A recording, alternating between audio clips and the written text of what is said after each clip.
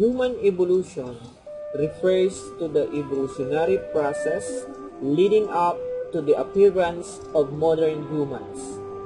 According to genetic process, the gorilla and chimpanzee diverged around the same time about 4 to 6 million years ago. The early bipedals eventually evolved into Australopithecus ramidus, Australopithecus afarensis, and Australopithecus africanus. The earliest documented members of the genus Homo are Homo habilis, which evolved around 2.3 million years ago, the earliest species for which there is positive evidence of use of stone tools.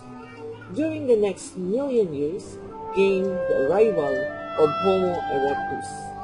Meanwhile, Homo erectus and Homo ergaster were the first of the hominid to leave Africa, and these species spread through Africa, Asia, and Europe between 1.3 to 1.8 million years ago.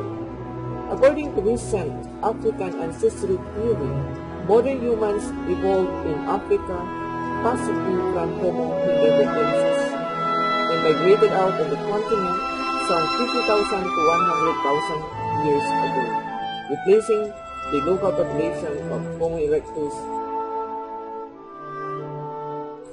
Homo sapiens, the forerunner of anatomically modern humans, evolved between 400,000 and 250,000 years ago. The transition to behavioral modernity with the development of symbolic culture happened around 50,000 years ago.